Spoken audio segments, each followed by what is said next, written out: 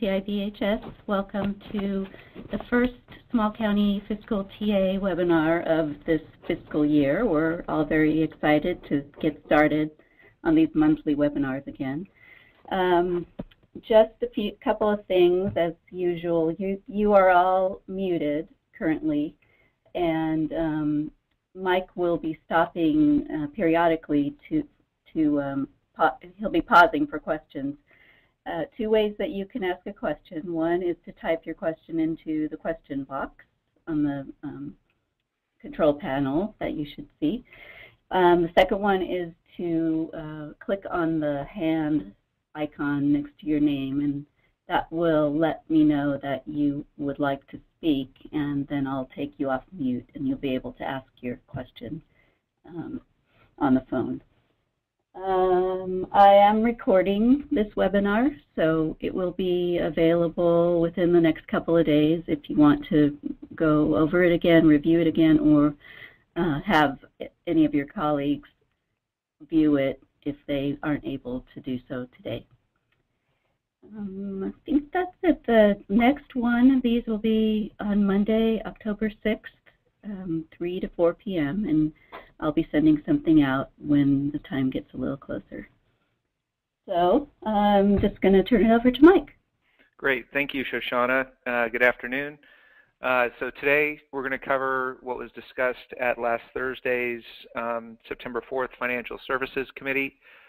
And you can see there the list of topics that were covered in the meeting.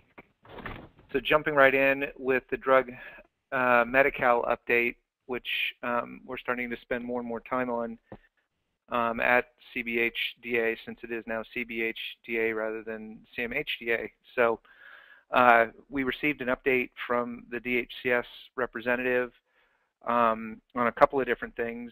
The first had to do with drug Medi-Cal services that are associated with a Medicare Advantage plan, and so these are services where the Medi-Cal beneficiary is enrolled in a Medicare Advantage plan, and you're supposed to bill Medicare before billing Medi-Cal.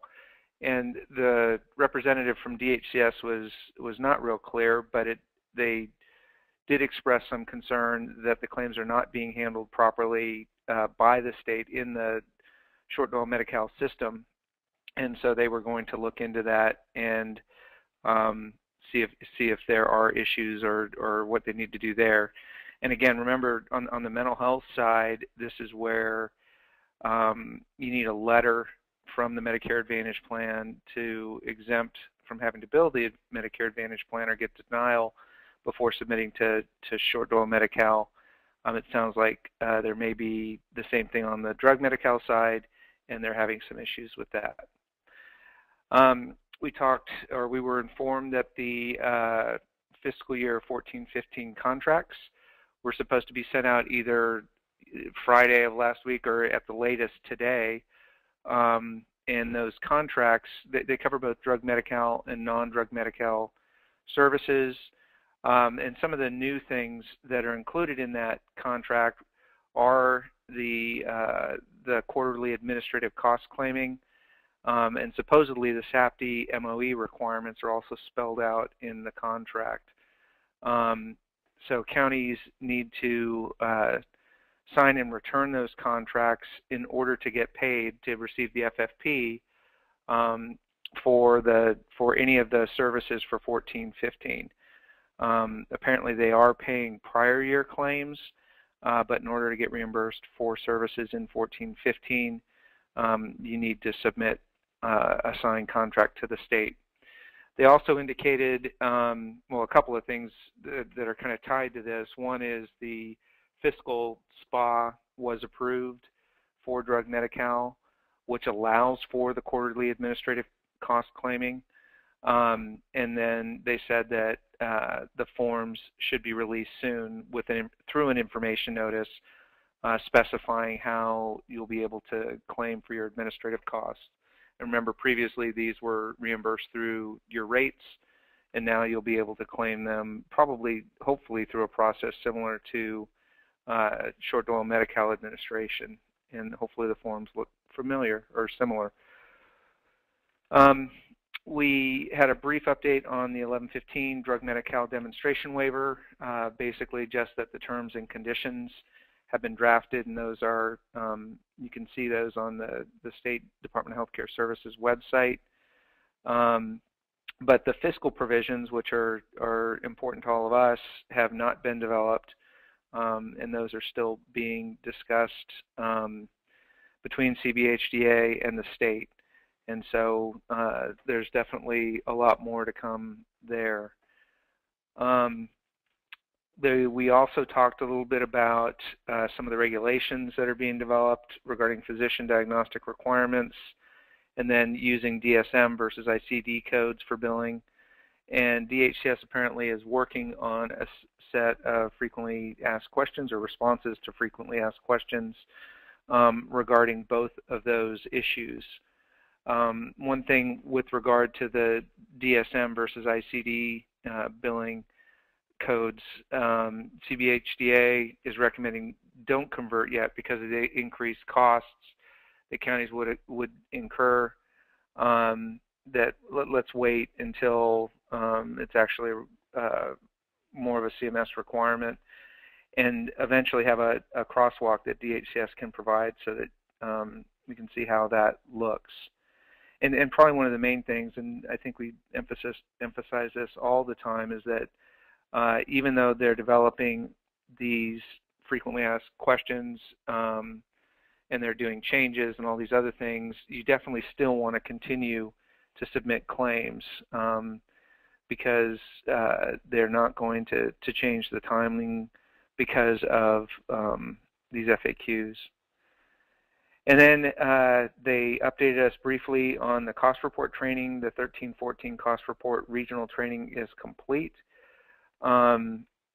However, they are apparently having difficulty with the application, the Paradox application for the cost report.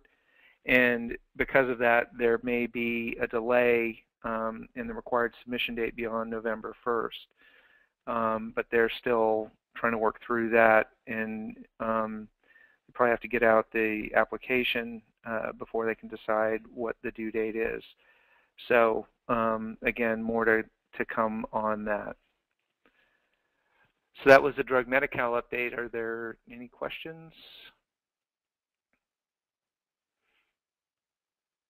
All right, moving on to the MHSA update.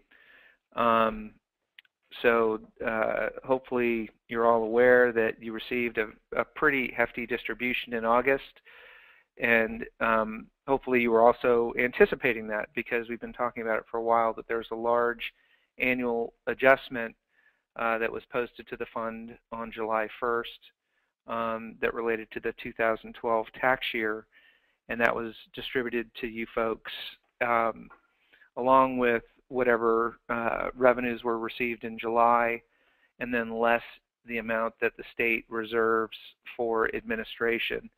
And so that is why you receive such a large August distribution. In terms of trying to track this for the rest of the fiscal year, because there are no changes in tax law at this point, we would think it's going to pretty much approximate or slightly higher than the monthly distributions that you received last year. So you can try to kind of track that relative to your distributions last year on a monthly basis, not on a year-to-date basis, but look at each month. And so hopefully it'll somewhat track to that to give you a kind of measurement tool. The one thing, though, is that it still is dependent on when individuals make personal decisions to pay estimated taxes. So it might not totally track exactly, but hopefully it'll be a little easier to track this year. DHCS also indicated that they intend to issue an information notice soon with those percentages by county. Again, they didn't change from 1314, so it's the exact same percentages for 1415 as they were for 1314, which actually is the same percentages for 1213 and 1112 as well. So it's been the same. Everybody gets the same share for a while here.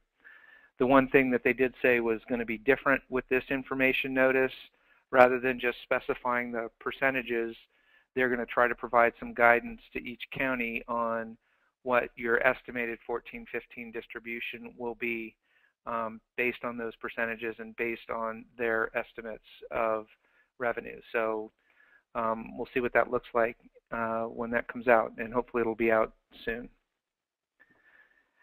And then we talked a little bit about the revenue and expenditure report, really focusing on 1213, but to focus on 1213, DHCS still has some things that they're working with on the 1112 submissions, and so they're in the process of analyzing those submissions at this point and trying to identify some of the issues that they have, and I'm not sure what they're looking at in terms of issues, whether it's some things that kind of stick out at them where they would have wanted to have additional clarifying information, or I'm not sure. So, but apparently they're going to go through and analyze these and develop or identify the issues and then try to resolve those through discussions with the counties so that the 1213 template can be developed.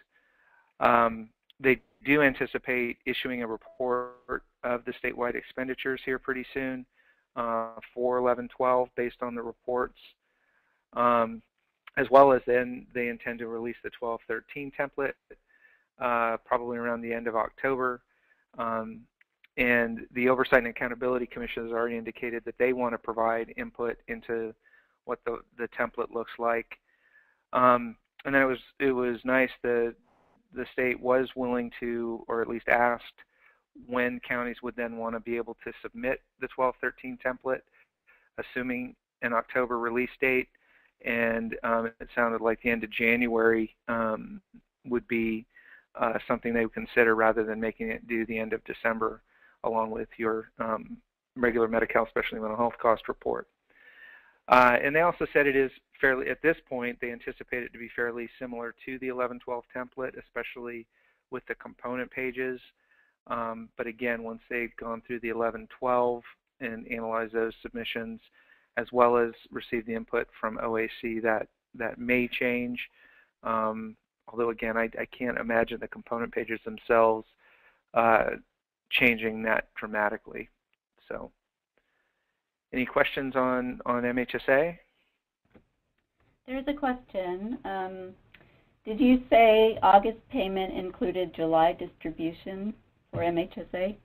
So the way it works is all the revenues that are deposited into the state mental health services fund in the prior month are then distributed on the 15th of the next month. So the August 15th distribution that you guys just received, that was roughly $430 million statewide, it would have included everything that went into the fund in July. And in July, what goes into the fund is the annual adjustment, as well as just the regular monthly collections. And then also, I forgot that they do reserve an amount for the entire amount appropriated for state administration, as well as any other.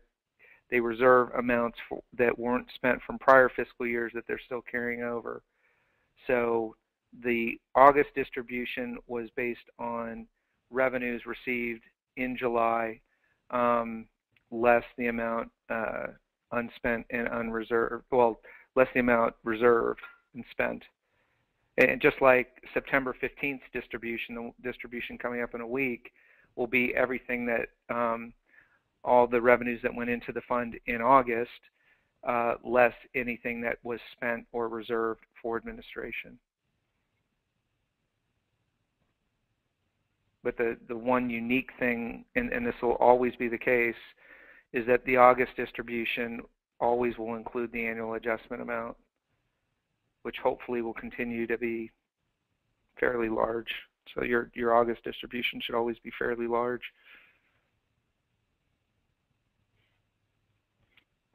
All right. Moving on to the Short Doyle Modernization Project update. So actually it's not CMHDA, it's CBHDA, Cal, Mesa, and DHCS are drafting a project management plan for the short oil modernization update project. That project management plan will go to the governance committee, who is meeting the end of September. Hopefully it'll be approved at that point, and then we'll get to see what it looks like and can provide some input into that project management plan. And really there's two pieces to this, and this one is looking at basically shoring up the Short Doyle 2 system, so the Short Doyle 2 enhancement recommendations, and basically how to keep Short Doyle 2 operational until we get to a new federal payment system.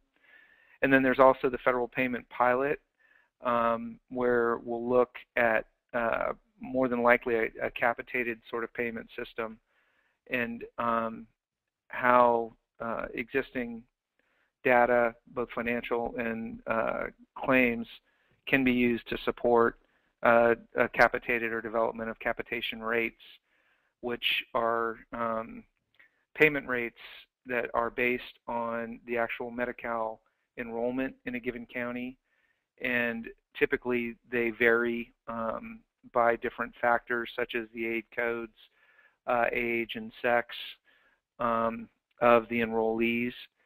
And so we'll take a look at that and start to look at some data there.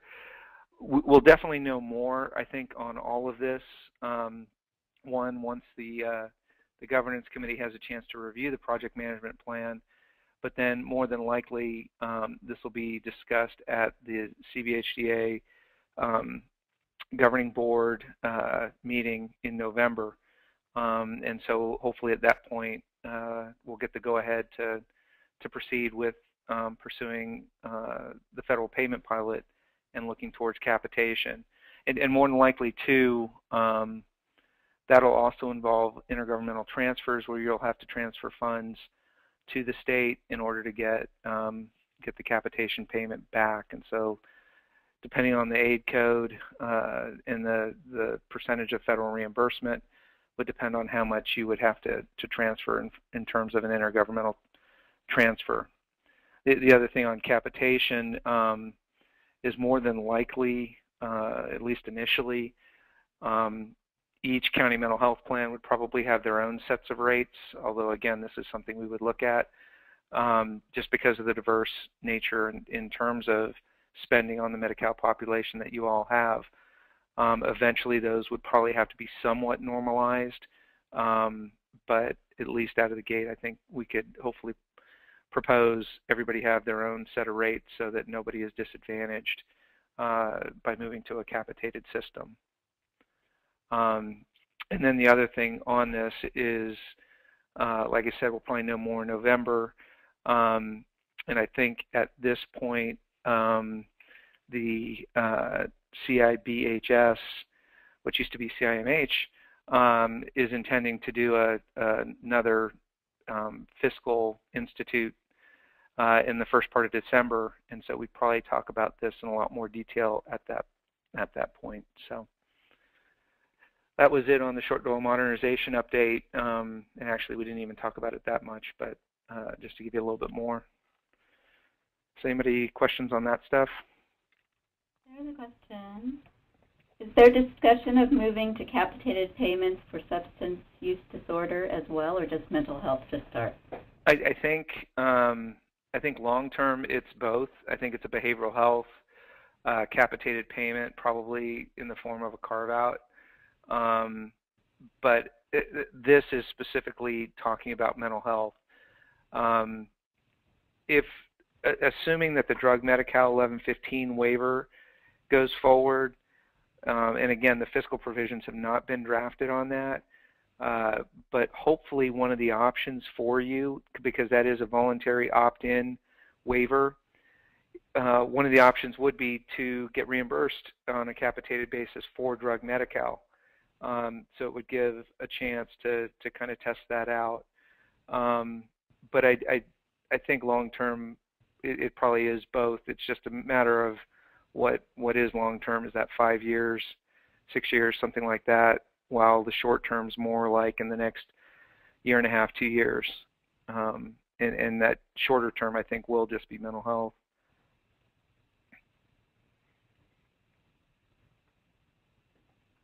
All right. Moving on to Short Dwell 2 update. Talked a little bit about KDA implementation and a couple of different issues here. One is the report that the state is issuing on a monthly basis. And they indicated they now have to go through what they're calling a privacy review on the report. And apparently what this means is if there are less than 11 clients in the data set, they cannot report it on a statewide report, public report, with the rationale, and this is probably somewhere in some rules or regulations within the state, that the thought is that if there are that few of people that somehow you could connect the blocks and actually get personal health information through the internet or however. So the state has said that if there are less than 11 clients, they're not going to report that out on the report. However, they are putting, I guess, an asterisk by the county, and then at the bottom it does say that the data has been redacted because of the few number of clients. The other thing is if you've got better information than what you're seeing on that report, if you're seeing anything, you should let CBHDA, or probably MedCC would be a better choice, let them know that you've got a local report that shows more services or additional services that is more accurate than what the state's showing. And to deal with this issue on the privacy report and to make sure that the state does have your data, it sounds like they may look at using the portal at ITWS to report back to you what they're seeing or what they're showing as being submitted. So I guess more to come on that one. And then we talked a little bit about the quarterly administrative claiming for KDA. And it sounds like, so what this represents is the state appropriated some general fund monies, some state general fund monies this year to offset the county's costs of preparing the KDA quarterly progress reports. And so they're looking at modifying the administrative claiming forms, the 1982B and 1982C, to allow you to report your costs on that form. It probably would also require a modification on the cost report, since rather than just FFP, this would be FFP plus state general fund, so full reimbursement of your costs associated with the quarterly administrating claiming. The Department of Finance needs to approve whatever process DHCS proposes, so that still needs to get accomplished. But they did say they anticipate the forms being published in October, so that you can use them for the claim for the first quarter of fiscal year 14-15 and include your KDA administrative costs associated with the quarterly progress reports. One thing to be aware of is that social services also received money for to cover their costs of doing the quarterly progress reporting. So you want to make sure that you aren't billing both places. So you don't want to be picking up your social services costs associated with these quarterly progress reports, because they should have a mechanism to claim those through the Department of Social Services at the state. So I think that was it on KDA. Any questions there?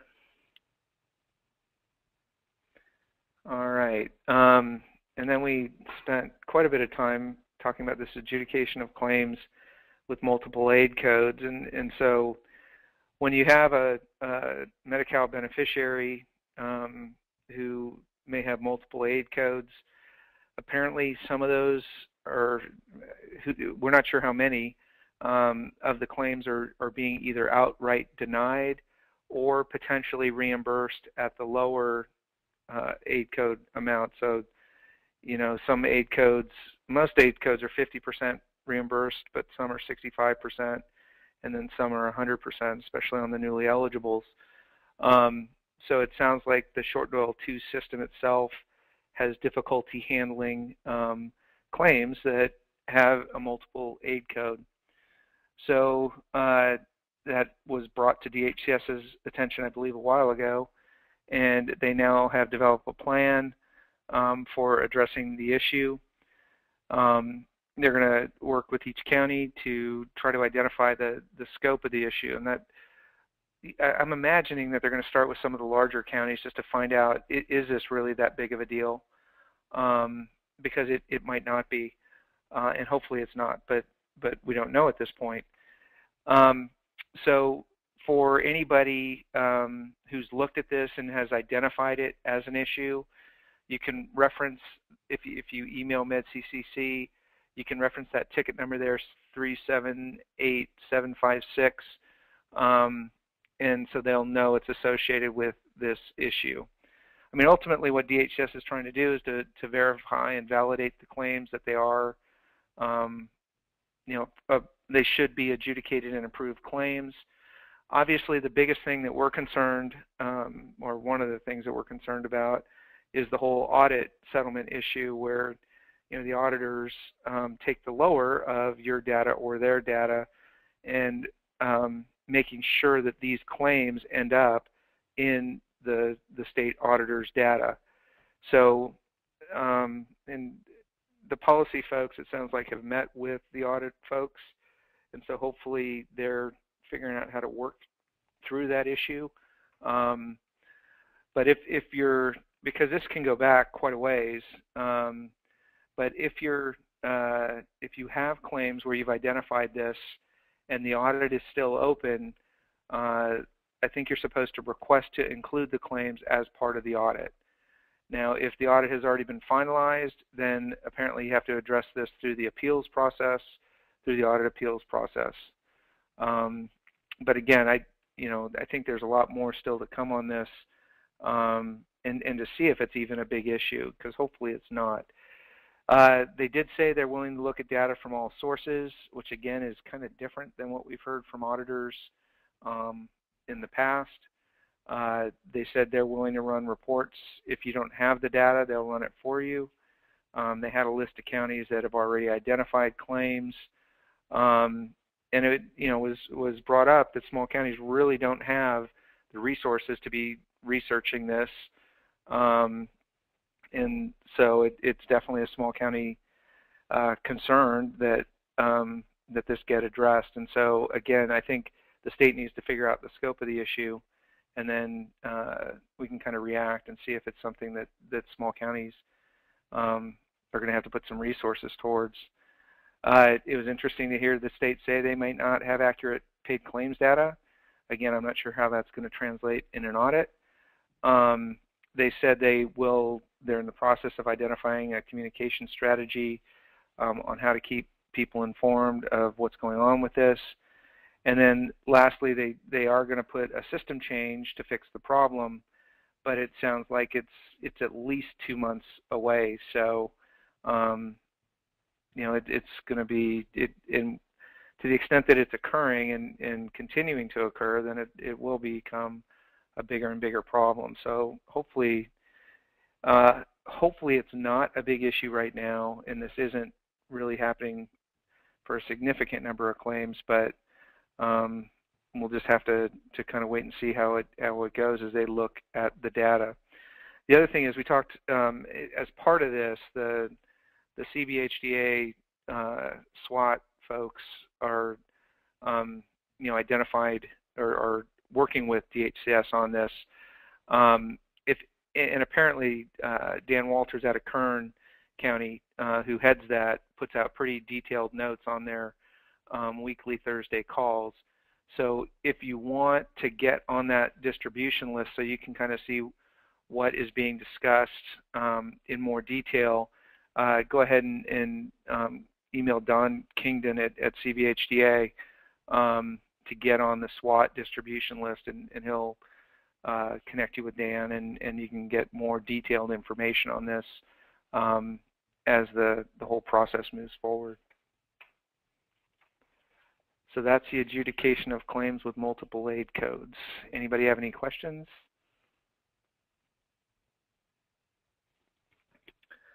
All right. Moving on to the claims payment update, which was pretty brief. They're still working on a couple of years of cost settlements, cost report settlements, and these are the interim settlements. So for 910, and this I think is the same as what it was, 3 months ago. There's still 9 counties, I believe, that are outstanding that have not completed the reconciliation process, and DHS is working with those folks to get their 910 cost reports cleaned up and accurate so they can go ahead and do the reconciliation. And then for 1011, the majority of you hopefully have received letters by now to go ahead and begin the reconciliation process, and hopefully you're in that process. Yeah, we didn't talk about 1112, but I would think that'll be somewhat soon here too, as there's been enough time for those claims to get through the system by now. And then we're still waiting on this electronic funds transfer process. They're still in testing, and they're saying it's going to be another 4 to 6 weeks while they run through all the different tests between the state controller's office and the whatever, I think it's the USL financial system to see how it works. So that was it on the claims payment. Any questions? All right, then we talked a little bit about the behavioral health subaccount, and so we're waiting on the 14-15 allocation percentages, and those will be effective at the end of this month with the distribution that's at the end of this month. CBHDA had submitted recommendations to CSAC for 14-15, and then CSAC needs to submit those to DHCS, and we weren't sure if that had actually occurred.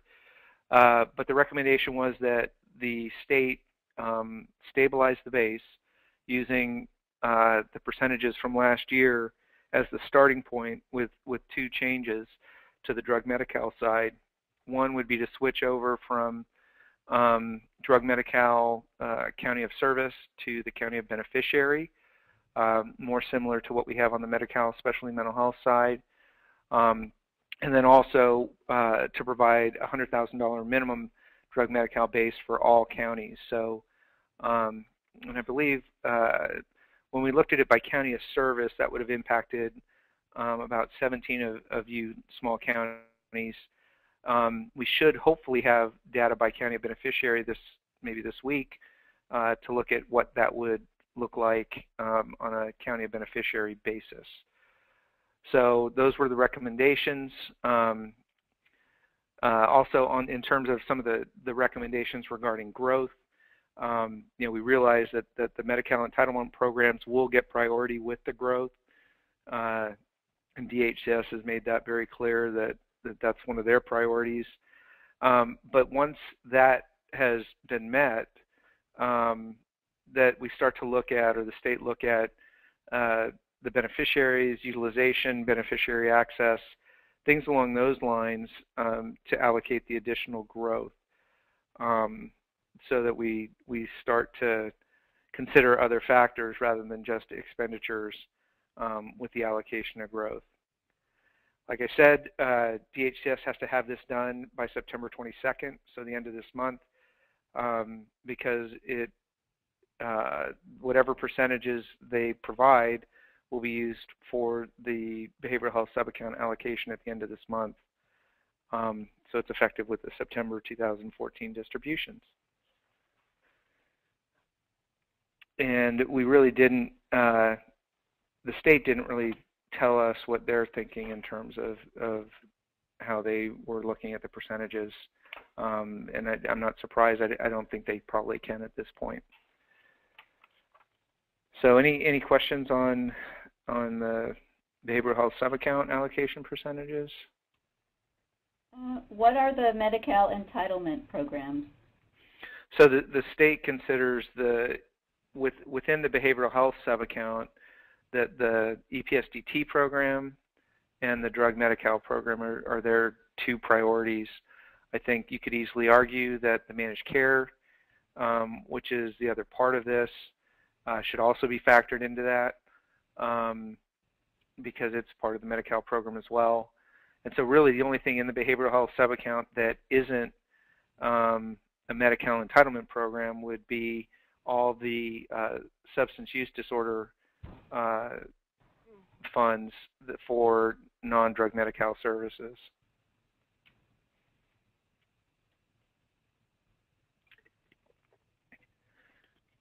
All right, moving right along to the work group update. There's another question, okay. Sorry.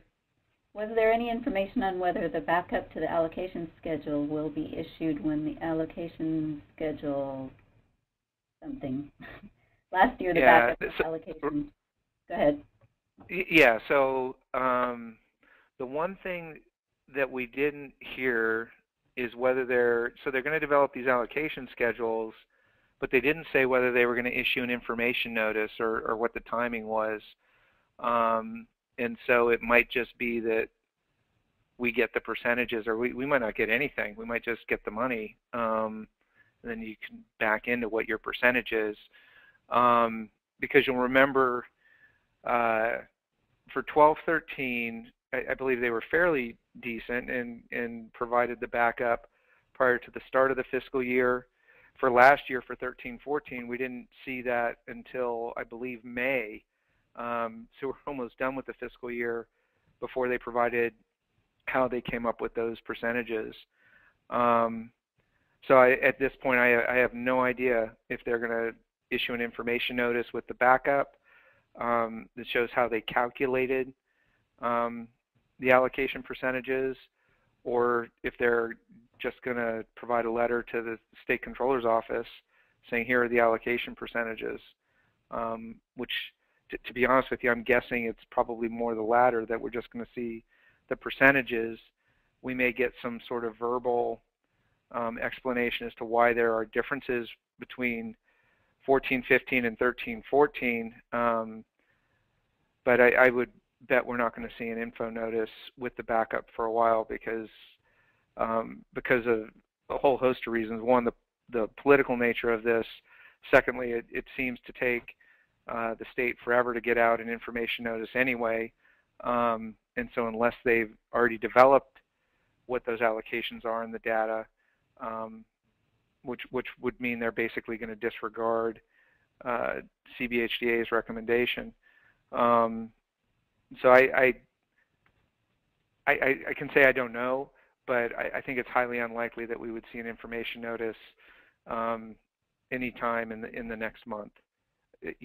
So which is unfortunate because especially if you're relying on that information to figure out how much of the distributions you want to put to substance use disorder versus mental health, and you basically have to rely on what they've issued previously. That was a good question. All right, going into the work group updates. Again, there's not really anything new here. We're waiting for the state plan amendment to get submitted officially.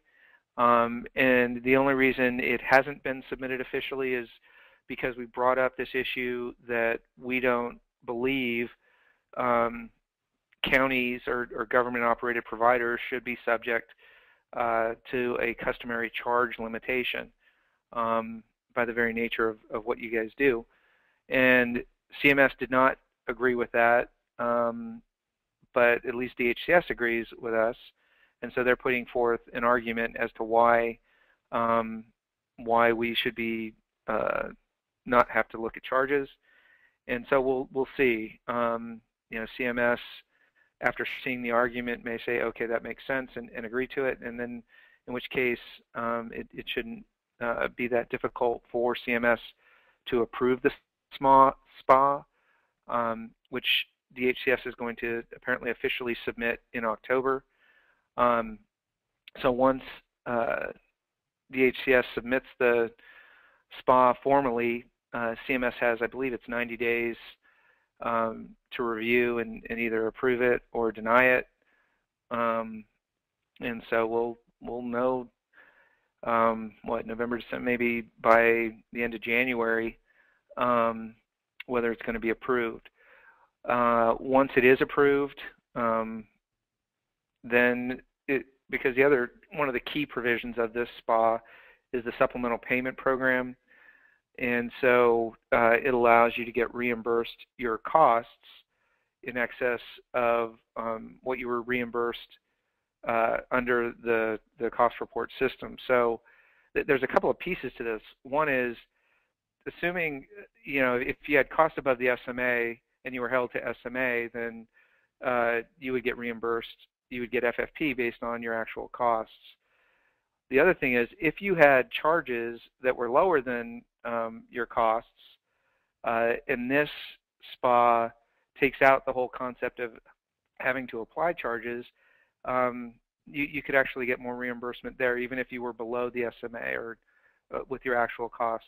So there's, I don't know if it's going to be huge money, but for small counties, but it definitely is something that'll be nice to get approved and to get some potential additional reimbursement for your actual costs over and above what you were paid. And remember, this goes back to January 1st, 2009. And a lot of you either are in the process or have gone through the process of being audited for 8-9.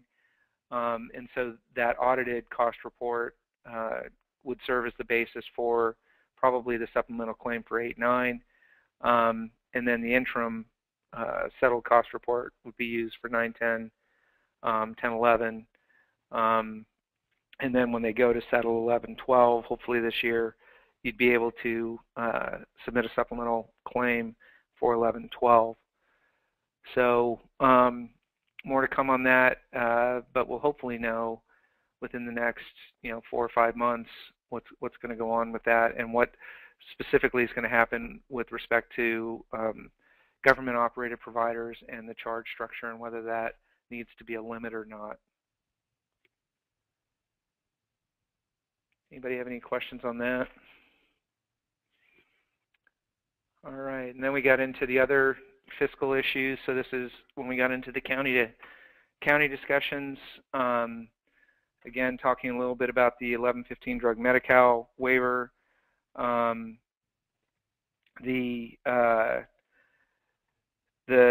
terms and conditions really spell out the new coverage and some of the issues there. There are still on the fiscal side some things that are being discussed. The rate structure, whether the IMD exclusion would apply, and so CBHCA is working with DHCS on this concept of budget neutrality, which is what what CMS really looks at with a waiver, is whether the costs under the waiver are equal to or less than what would have been paid without the waiver. And so for drug Medi-Cal, what that means is looking at historically over the past 5 years what has been spent, and then what are the additional services. And so there may not be a ton of room under that budget neutrality number to do some of the other things like an increase in rates or the IMD exclusion. We talked a little bit about KDA administrative claiming, and again, it is specific to the costs incurred in preparing the quarterly progress report, but make sure that includes all your reprogramming costs of your short level 2 system to be able to identify and track these services, and you want to try to get as many costs as possible identified with that new reporting requirement. With the one thing that you don't want to include any of social services costs, because again, they've got a separate process to get reimbursed for their additional costs. And then if you remember in 1112 through AB 100, the 1112 EPSDT amounts, the formerly state general fund that were funded with MHSA that year, were done through allocations. And when that was all said and done, there's about $8 million that were overpaid to some counties and underpaid to others that needs to go back and forth between those counties. And we're waiting on Riverside to get resolution on an issue in terms of how the state is looking at their EPSDT costs. And once that's done, then we'll probably, CBHDA will try to facilitate the exchange of funds between folks on the 11-12 amounts. And then in terms of the audit resources, or really it was more like talking about how can we start to centralize and learn from each other on what's going on. And CBHDA is going to be collecting audit appeal summaries from each of you, and so then we'll put that together and take a look at it, probably discuss it at the next meeting, maybe not the next one, which I think is a joint financial services IT, but for sure the one after. And really looking at, because some of the major issues that I think we all deal with are around supporting our Medi-Cal units of service, how the auditors look at allocations of administration and utilization review, how the state's treating indirect costs, and we may find it's actually, I'm going to guess we're going to find it's being done differently by different auditors. And so probably take a look at putting this together, discuss with some higher ups at DHCS to see if we can't get more consistency from the auditors. And if that doesn't work, then maybe pursue some legal options at that point. Because the other thing is, even when we talk about going to capitation, if you think about it, it's not going to happen this year. It's probably not going to happen next year. So maybe 16, 17. It means we're still going to be dealing with audits through 15, 16, and those audits will be in the year 2021. So to the extent we can make that whole audit process more consistent and more rational, that would be great. We talked a little bit about the drug Medi-Cal rates, where they've been low, and then really the bottom line is, because especially now with there being some state general fund involved with the rates, which is why they've been kept low, but now with the expanded benefit and additional state general fund in the rates, we don't see those probably increasing, which is too bad. And then we talked a little bit about the use of the SAPD funds, and really, there's two parts to this. One is, as part of the 1115 waiver, it sounds like DHCS is looking to repurpose the SAPD block grant potentially, and we're not sure what that really means. And it also feeds into the extent that you're using SAPD funds to cover services that could have been paid for by drug Medi-Cal, but you use SAPD instead because it was a lot easier. Then when we do the budget neutrality that I talked about, it makes it look like the costs are a lot less in the drug Medi-Cal program than they really are. So CBHDA wants to try to figure out what's the scope of this issue. Is it really a big issue?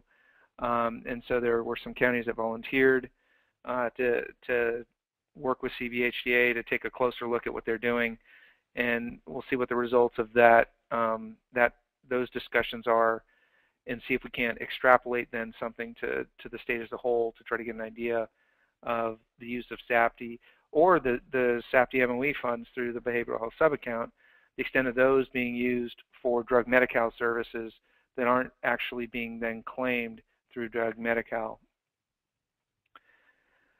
So that was it. Were there any questions on any of those issues? What did you say not to include in KDA admin claiming? Primarily any of the administrative costs incurred by your social services department, because they'll have a separate methodology or approach to get reimbursed through the State Department of Social Services. So you don't want to claim costs on both through DHCS and through DSS. But definitely load in all your mental health costs incurred in preparing the quarterly progress report, including probably some of the bigger ones are going to be associated with reprogramming your system, paying your vendors to put in the indicators and all that sort of stuff that you can then use to generate your the quarterly progress reports. I would imagine DHCS is going to come out with an info notice on it, along with once they change the forms, and we'll see if it's actually it may be narrower than that, but at this point that's how I would consider it. But you wouldn't want to include social services costs because they should be claimed through Department of Social Services.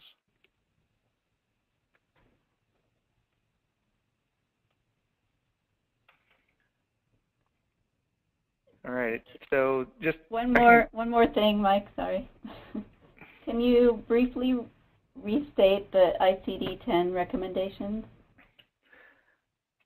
I think the recommendation, because I'm not super familiar with this, but I think the issue is don't require all these changes at this point, because we're going to have changes down the line with the new ICD codes. So wait until that point to really make any system changes. But that's about all I can guess at this point. And we didn't get into a ton of detail on that either.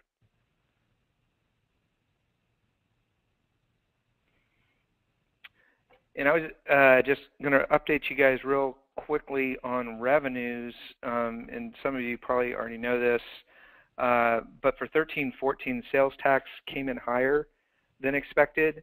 So what that means, since two of our revenue sources are primarily sales tax, it's a positive thing. So we anticipate more growth in the 2011 behavioral health sub-account for 13-14.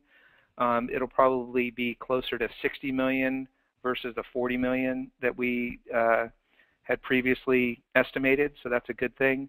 The only downside is we don't know how the state's going to put that out and what data they'll use. The other thing is, remember that 5% of the growth in the 2011 account goes to the 91 account. Doesn't increase the base, but it is kind of a one-time distribution. That's going to be a little bit higher. It'll probably be closer to $9 million versus the $6 million that had been estimated. And if you go back, you can look at how much you received in April for the 12-13 fiscal year and probably anticipate about 10% less than that amount. And hopefully that'll come out a lot sooner than April. Hopefully they'll get it out this calendar year. And then the last thing is, it looks like the CalWORKS MOE swap is going to equal how much we're receiving already in 91 realignment, and that we're actually going to see a little bit of growth in our 1991 realignment in 13-14. This is all predicated on the caseload costs once they get the actuals on that, but assuming the budget comes in pretty close, or actuals come in pretty close to budget, we're probably looking at a $10 to $20 million increase in our 91 base in the current year. So 14-15 would be slightly higher. It'd be about 1% higher than what you received last year. In addition, you would get the growth check for 13-14.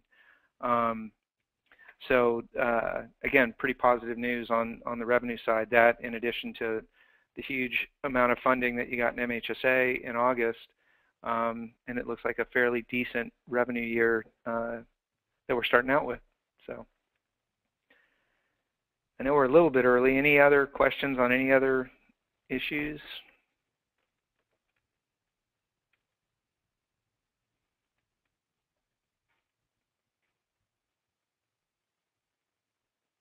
Shoshana, you seeing anything out there, or should we just wrap it up? Nothing new. So. Okay. Well, we're a couple minutes early. But yeah, we'll like I said, I think next month is a Financial Services IT Committee joint meeting, and we'll report out on that. The first part of October. So, thank you. Thanks, Mike. Bye-bye. Bye.